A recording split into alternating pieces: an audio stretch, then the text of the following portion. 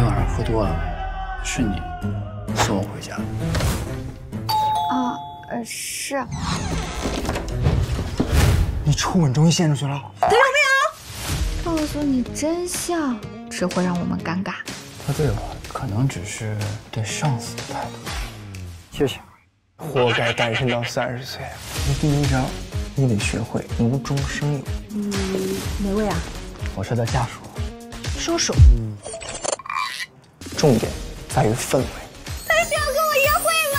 太受不了你了，浪漫是一击必中。对不起。我以前定下的目标，没有完成不了的。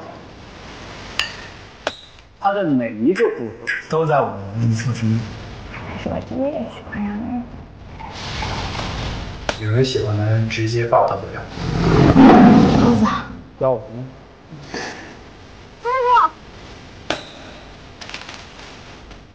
小姨今天就把态度给你放在这儿，我是不同意你们俩在一起的。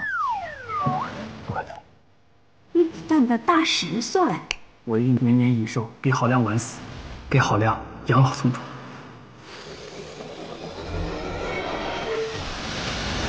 我要是告诉他，他会不会就不喜欢我？